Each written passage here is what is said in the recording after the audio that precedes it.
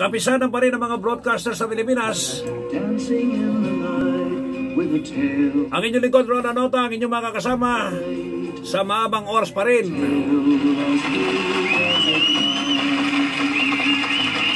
Walang personalan, trabaho lamang. Maganda na ngayon pa lamang ay nagkakaliwanagan na po tayo.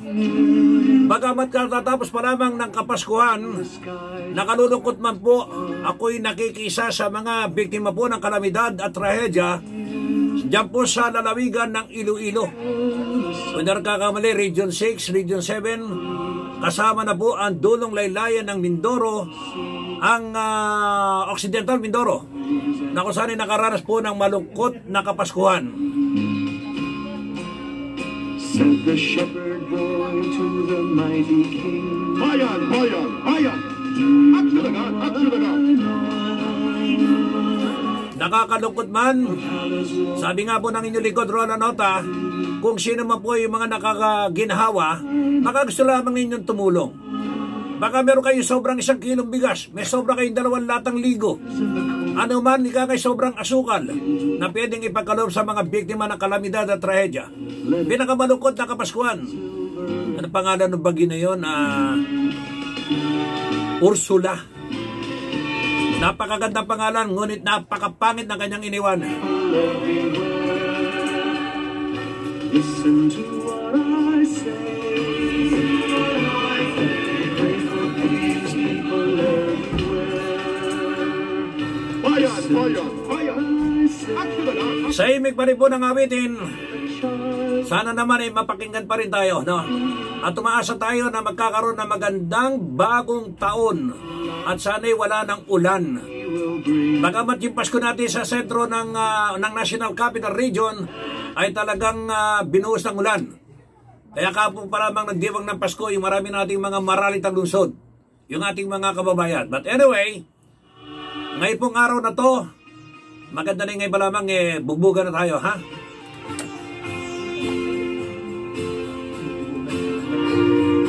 Bayan, bayan, bayan. Lupa at titulo. Yan po pag-uusapan natin ngayon. Lupa at titulo, linawin natin. Hindi biro ang problemang naranasan ng marami nating mga kababayan, Luzon, Visayas at Mindanao.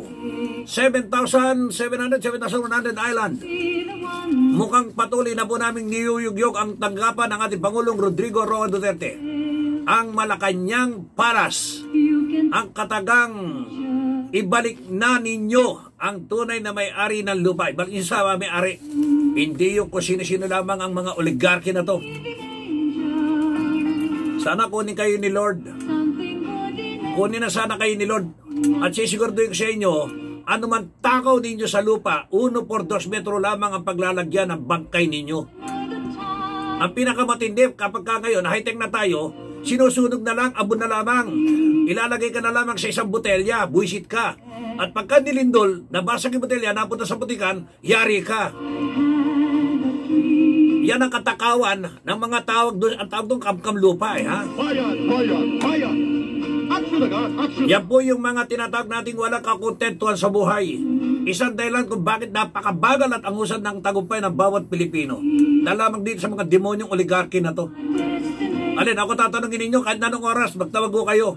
Yung marcha na sinasabi ninyo para labanan ang Maynila at saka ang ano, haba, hindi ko titigilan no yan. Kasama ninyo kung magmamarcha. Kamukha ng panawagan ng inyong likod, Rola Norcia, marcha para sa lupa at titulo, linawin natin.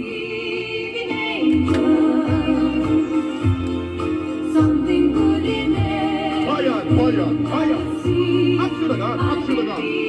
Panawin po natin sila Mr. JOEYBFEBRER, si Antonio Vallejo, at saka si Florida Tuazon. Antonia Vallejo. Tama ba yun, Antonia? Pababatiin ko na muna. Lahat mo ng mga nakatutok po sa amin ngayon, happy listening and happy viewing. Hindi lamang sa Luzon, Visayas, Mindanao, kayo pong mga nandiyan sa Australia, Canada, Amerika, saan man panig ng mundo. Ito na po yung magandang pagkakataon na bahagi pa rin ang inyong lingkod, palatuntunan, ikangay magbibigay linaw. Hindi kami nakikipag-away dito, pero kung gusto nyo ng away, pwede naman ako, kahit sa luneta tayo magkita-kita. Ano, ha? Ngayon, ang usapan dito, paglilinaw. wala ho kami pakialam, nirerespeto po namin ang tungkulin ninyo, kayo po mga nasa departamento, particular Register of Deeds. Makinig ka maigi, sana malaglag yan tutuli sa tenga mo. Kung may garapata yung mga Tagal-Land Registration Authority, malaglag na rin sana yung garapata sa tenga ninyo. Dahil makailang beses na namin ginagamit at tinatalakay sa radyo to eh. Pero para bang lumalaki yung garapata, para bang lalo kayo walang naririnig. Mga buisit kayo, nagtatagal pa kayo sa upo ninyo. If you see the wonder, bayan, bayan, bayan. Unahin natin, ladies first. Si Aling Florida. Maganda nga ba no, ma'am? Mag-shoot kayo nito para nagkakarinigan tayo. Baka di tayo magkarinigan eh, ha? Sige po, bumabati po kami ng happy listening dito sa WBL. Magandang tanghali po sa inyong lahat. At sana po ay mag-enjoy kayo sa pakikinig at marami po tayong matututunan tungkol sa mga dokumentong palupa na pinipeke. O yung mga sinasabi nating mga ito ay mga fabricated na mga dokumento. Marami yan, marami yan. Opo. Aling KaTonia, Vallejo, magandang hapon.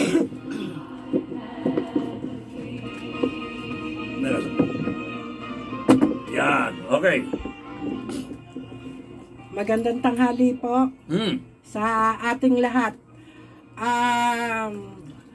Malungkot man po yung Pasko sa mga nagdaang mga taga Santa Rosa, lalo na po sa barangay Pook Nia Road, na na-demolish po nung mga nakaraan, pero nagdiwang pa rin po ng Pasko.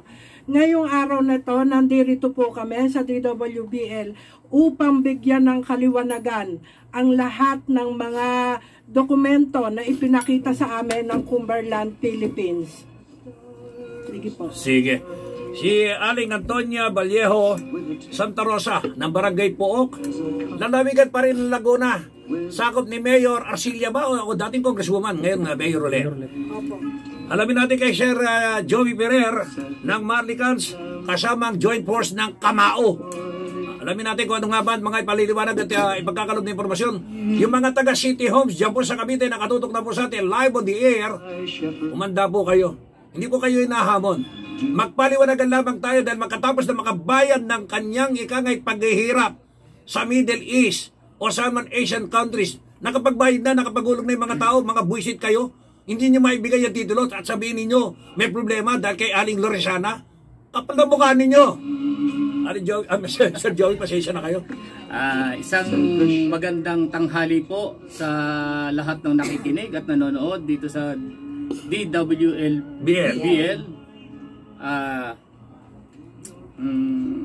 Hindi ka naman ka magsalita. Sir Joey, alam mo, maganda itong laban natin ngayon na to eh, ha? Bagamat bago magtapos ang taon ng 2019, nariyan kayo sa tabi ko. Kumbaga sa isang calling ito eh, doon sa panawagan kong marcha ng bayan para sa lupa at titulo, linawin natin. Yes, sir. Dahil hindi na biro ang problemang ito. Correct Kung po. ako tatanungin mo, Pangulong Rodrigo Roa Duterte, Mayor Digong, I'm calling your attention. This is the second worst problem of this country. Hindi biro. Pangalawa sa droga to eh. Correct. Oo. At dito po ang pag-uusapan natin, tandaan po natin, iba po ang title sa Certificate of Title. Yan po ay ipapaliwanag namin. Sige nga. Dito sa... Maganda yan eh, yung TCT, OCT, ang dami yan, pati nga sa survey, may SW survey, may PSD, sa katerbang mga survey na hindi ko maintindihan, kaya ako naniniwala ako eh. Ha? Sagutin mo, kung nakatuto ka, taga-register of deeds ka, sagutin nyo lamang kami ng totoo rito. Gaano katotoo na dalawa ang computer ninyo sa mga tanggapan ninyo, isang totoo at isang peke, dahil kasabot din kayo ng mga ilang tao sa gobyerno. Tarantado mga anak ko. Ewan ko nga ba, bakit ganito eh, ha?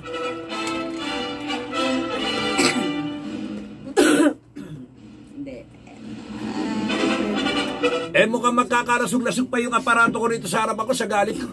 Pero anyway, maganda na po yung nagkakaliwanagan tayo.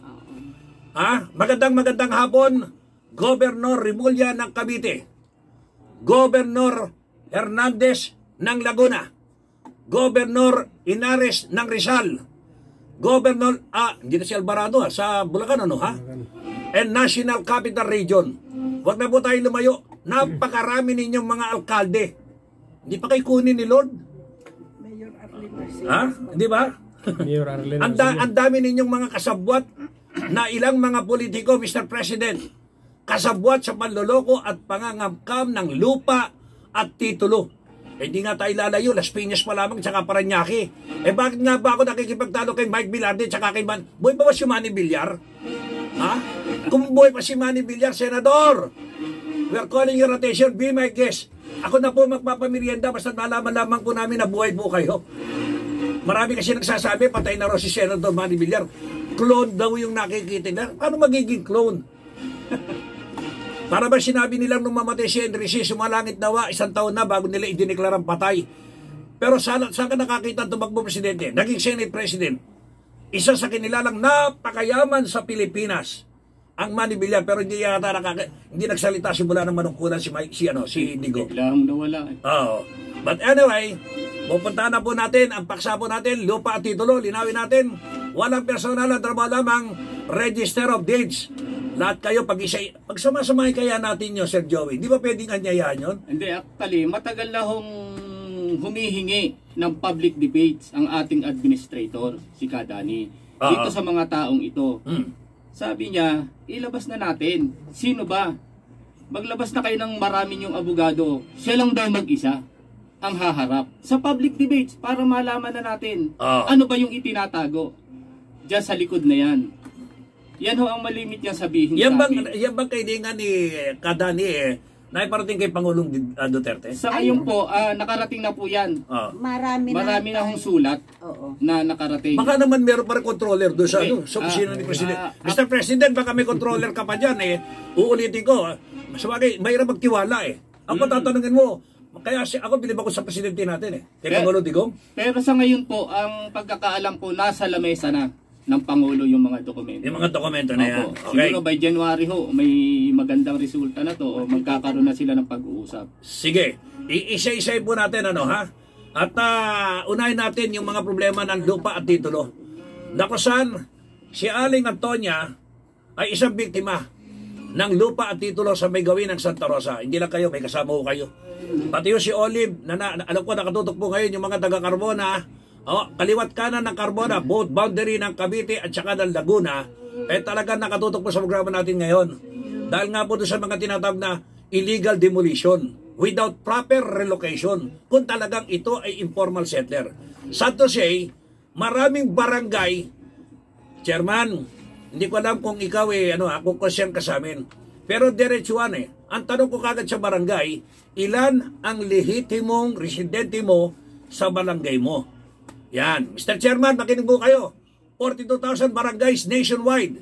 We're asking you, how many legitimate residents ang area of responsibility mo? Number 1. Question number 2. Ilan ang illegitimate resident sa barangay mo, Chairman? Bullshit.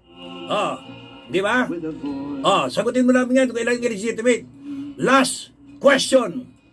Ilan ang informal settler mo sa area of responsibility mo para hindi tayo nadadagdagan bagkos nababawasan tayo ng squatter.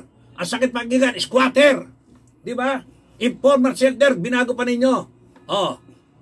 Pero wala kayong matinong kasagutan. Barangay pa naman kung talagang iisipin, Sir Joey, kaya nang patinuin to Totoo lang, sir. Problema sa lupa, barangay pa lamang. Pero nagtataka ako sa mga barangay, kasabot yata kayo ng impacto. Hindi ko maintindihan. Dito nga, sir, dito nga, sir, sa barangay po, yung kapitan nila dito, marami na kaming sulat yan. Sa barangay na yan. Ang tanong, hindi talaga nila kinikilala itong mga dokumentong ito. Nagtataka lang talaga kami. Ini-insist namin, iba ang titulo at iba ang certificate of title. Kasi naaawa kami dito sa mga taong ito sa mga taga-Puok. So, kung makikita natin, itong hawak ko, ito ay isang transfer certificate of title. Certified yung nakikita ko certified true copy. Liwanag. Certified true copy, electronics. Ito ho. Iba ho ito. Ito ho ay isang sertipiko na tinatawag nilang titulo daw. So, iba ho yung certificate sa titulo. Ano ba ang titulong tinatawag natin? Ito ho yung Spanish title na hindi nila malaman. Bakit ayaw nilang ayaw nilang ano yung katotohanan na talaga tayo, ang mga dokumento natin pagdating sa palupa, nagmula talaga sa Spanish title. Yan yung inaano namin. Maraming mga pinanggalingan eh. May Spanish title, may American title. Ito, di ba? Ito po yun. Nung magkaroon tayo ng Spanish title, nagbaba si Presidente Marcos ng PD 892. Diyan sa PD 892, ang sinasabi niya, Presidential Decree 892. Ang sinasabi niya dyan, lahat ng may hawak na Spanish title ay registration sa torrent system. So, ibig sabihin, from Spanish title, na may hawak ang Spanish title, ipapile mo yan sa GLRO, General Land Registration Office. Ipapile mo rin sa court yan, sa Land Registration Court, upang ma-issuehan ka ng Decree of Registration. Sa Decree of Registration, ang sinasabi dyan ng PD 1529, OCT shall be a true copy of the Decree of Registration. So, ibig sabihin, yung OCT at saka yung decree, iisa. Ang tanong, bakit saliwa? Kagaya ng Santa Rosa, ang decree nila, ang nakalagay dyan, Batangas. Ang property, Santa Rosa. Ang OCT 241, not reconstituted. Ang tanong, bakit nanganak ng TCT? Okay. So, andal sabi, talagang maliwanag na problema talaga. Maliwanag ng maliwanag. Narinig ko ninyo, no? Punto por letra. Namamatay ang tao, dokumento, mananatiling buhay. Aminin natin hindi. Kayo, ikaw, ako, babawian ng buhay. Ang iram na buhay. Pagka kinuha na yan, ang dokumento, mananatiling buhay. Kaya nga meron tayong mga archives meron tayong mga tinatawag na National Library para ika nga malungkat mo ng todo-todo Ang problema sa Joey dito, diretsuan kakulangan ng kaalaman, kakulangan na rin ng pera, ng maralitang mamamayan, hindi maituloy ang laban. Dala na rin ng kagipitan, minsan, diretsuan, dito walang personalan dito, kinaklaro ko lamang po na minsan ultimo sa magkakapatid, na pinagmanahan mula sa kanilang magulang, sila nagkakaroon ng pagtatalo. Aminado tayo ron Pero yung makikisaw-saw pa, ang ilang tao ng gobyerno para lamang mas lalong masira ang dokumento, maniwala po kayo sa akin kung hindi kayo sa impyerno. Meron din kasing mga naging problema dyan na halimbawa is yung mga heirs. Yung nasa 4th generation na, nasa 4th degree. Meron silang isang kakasabwatin na pinsan na yun ang babayaran nila para pumeke ng mga pirma ng mga deed of sale. Ng mga kapamilya. Oo, ng mga kapamilya. Yes. Na kung ititrace mo, yung pinsan na yun is hindi siya kasama doon sa magmamana. Dahil hindi siya direktang heirs, kundi galing siya doon sa kabilang side. So yun yung mga nakikita natin na nagiging problema ng mga magpipinsan naman. Ang isang nakikita natin na kung saan kumukuha ang isang mga politician ng mga lupa na malakihan, ang ginagamit nila is yung mga na-issuehan ng DENR ng pre-patent. Opo. Binibili nila,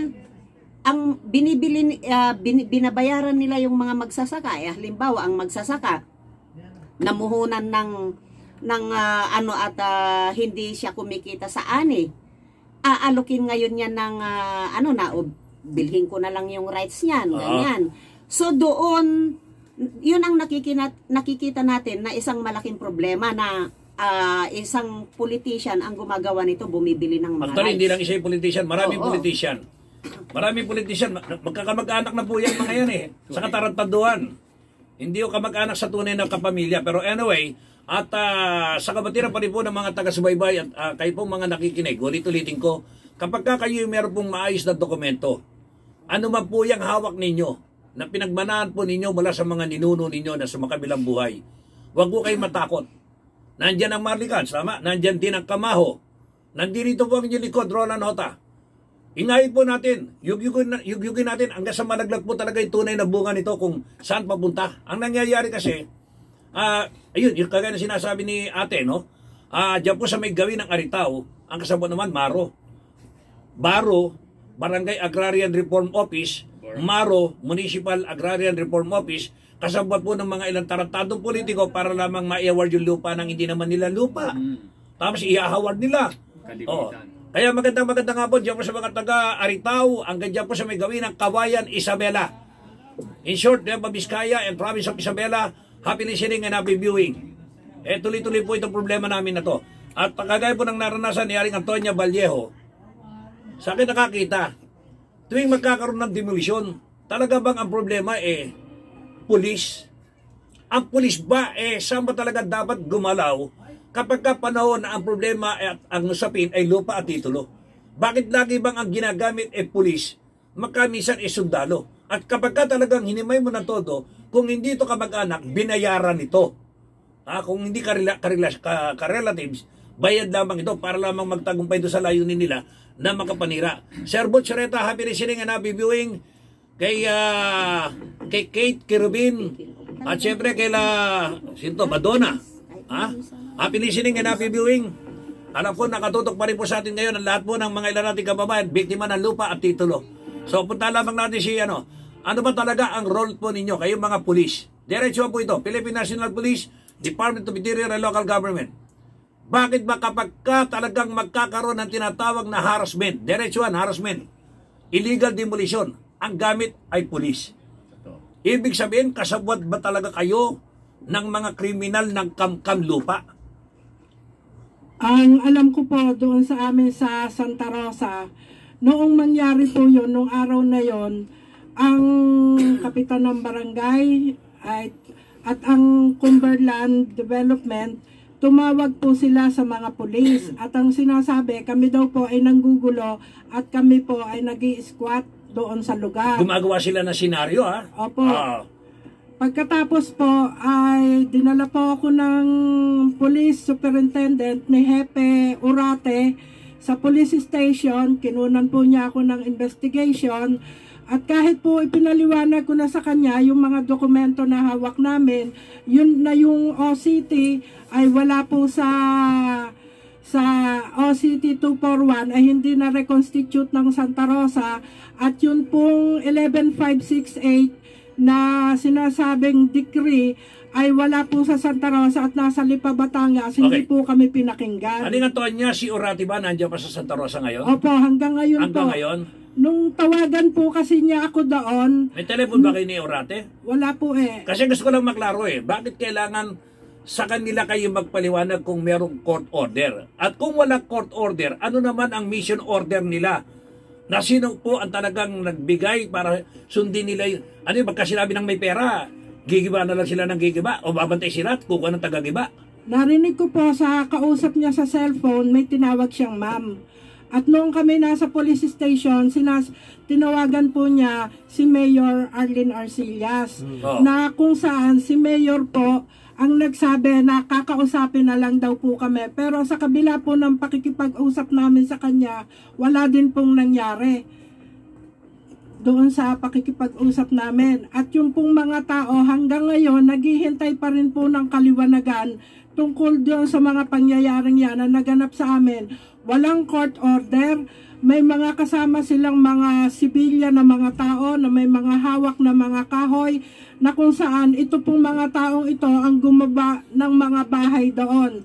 At kahit po yung mga magsasaka doon, nayurak na rin po yung kanilang mga pananim na hindi naman nabayaran.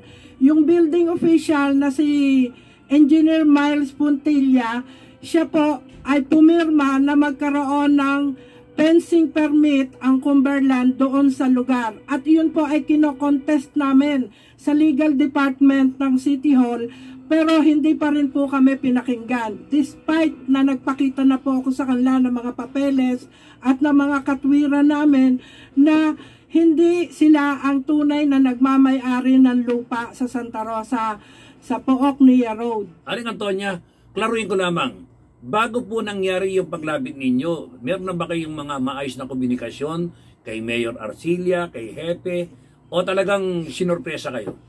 Sinurpresa po kami. Sinurpresa lang kayo ng bigla-bigla? Walang court order? Wala pong court order. So maliwanag, illegal demolition. Opo. With harassment. Tapos kayo ang kinasuhan, imbis na kayo meron magkaso? pa nga po silang mga baril na ginamit noon at hinabol yung mga tao na nandoon sa lugar. May video po kami noon May mga video po kami ng ginanap na demolition na yon. At sila pa po ang nagsampa sa amin ng kaso sa Prosecutor's Office ng Santa Rosa na kami nga daw po ay professional squatters. Pero ilang taon na po talaga kayong nanirahan doon? Yung pong mga tao ay meron na pong 30 taon na naninirahan doon. Yung naman pong iba, mga bago lamang po. Aling Antonia, correct nyo kung mali ako, no? Bilang respeto sa mga nakikinig po sa atin ngayon, yung pong tagal ng panahon na yon, nagbayad ba kayo ng kaukulang taxes? O hindi kayo nakapagbayad dahil wala rin kayong hawak na dokumento? Hindi po, hindi kami nakapagbayad. Kasi kailan lang po namin nalaman yung mga dokumento na yan. Nang humingi kami ng tulong sa Maharlikans. Ayun. So madalit sabi, maliwanag po sa sikat ng araw, marami pa rin talaga sa mga kababayan natin dahil sa kakulangan ng kaalaman, no, Sir Joey, no? Correct nyo kung mali ako, no? Sa kakulangan ng kaalaman, so kulang pa rin ang talagang information drive. Information drive when it comes to titling, di ba? Kaya matindi itong land dispute na to eh. Ang punto de vista ko lamang ngayon, teka sandali, bigyan lamang natin ng daan itong mga nag-text sa atin. Ha? At sino ba itong nagpahirap? Anyway, tingnan po natin muna sandali, no? Dahil may kinalaman pa rin po ito sa mga lupa at titulo sa Good Day, the OFW, at maliban dyan, nagpapasaklolo sa mga media ang owner ng Sydney Resort Hotel na matatagpuan sa Sampaguita Street, Clark View, Angeles City, Pampanga.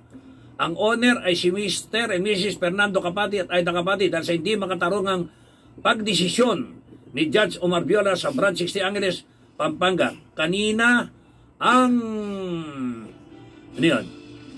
Dahil bakit mas kinatigan pa nag-judge ang counter case ng Koreano na nagre-renta lamang at nag-breach ng contract sa hotel at ang illegal na pagbenta ni Koreano ay nirenta ang hotel doon. Siguro pag kami time to, pasyalan natin to, Bernardo, no, ha? At isa-isa natin. At maliban po dyan, at si from Alan Mendoza ng Pasig City, Carolan, bakit nandiyan po nakaupo mga anay sa LRA at Register of Deeds na yan dapat ipagsisimbakinan ni Pangulong Rodrigo Duterte. Ako nga tatanungin mo rito, kung nandirito lang, nako. From Joy Arevalo of Laguna, dito po sa amin sa Kalamba, Carolan, marami din po ganyang issue. Sir Roland, kawawa talaga mga totoong may-ari. Yan. From J. Carbonell of Cavite, hi po Carolan, mahaba-habang usapin po yung mga palupa, pero alam namin sa pamamagitan ng tulong ng media ay unti-unti po may isang problemang lupa. Salamat po. Nakalulungkot naman talaga, Carolan, dahil sa hirap ng buhay, maraming lehitimong may-ari ng lupa at may hawak ng titulo na sumusuko na lamang. Dahil sa sobrang mahal ng filing sa pagpapile ng kaso sa korte. Opo, yan. From Alex Real ng Quezon City. Okay, so balikan natin. Ma'am Florida, sa sitwasyon ito, makinig ka may game, maski itong taga-UP, kayong mga taga-University of the Philippines, katunayan I'm proud na kayo yung mga nagsipagtapos sa isang sikat na universidad. Pero kung ang inyong pinag-aralan, ika nga'y nababalot din naman ang kasinungalingan, parang hindi ako believe. Walang saysay. Taga-UP rin naman ako